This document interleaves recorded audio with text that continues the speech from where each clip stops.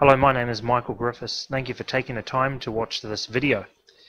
You may have seen my video on this channel about how I've tried to put into an order of all the dreams I've had about Russia and America and World War and China, and I've tried to stick it in order. I've had a lot of dreams over the last 10 years, sort of starting around 2005, 2006, going all the way till now.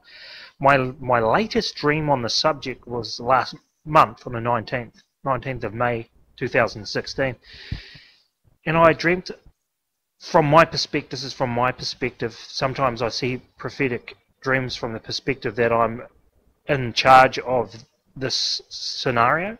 This is what I saw. I dreamt I was in charge of Russia's military. I was in Russia and trying to decide from my own perspective how best to fight the USA with the available military assets that was at my disposal. I was thinking of playing the home advantage and let the US come to me and fight them on home Russian soil. It was a plan that worked against Napoleon. So from that dream I can see that maybe the Russians are going to try and draw NATO/USA into a land war inside of Russia and destroy them inside Russia, because I'll have the home advantage. If you see, I guess the way Russia's laid out, it's a huge country and its military bases are spread across the whole country. So if they fought NATO inside the country, it would be more of an advantage instead of moving out through Europe.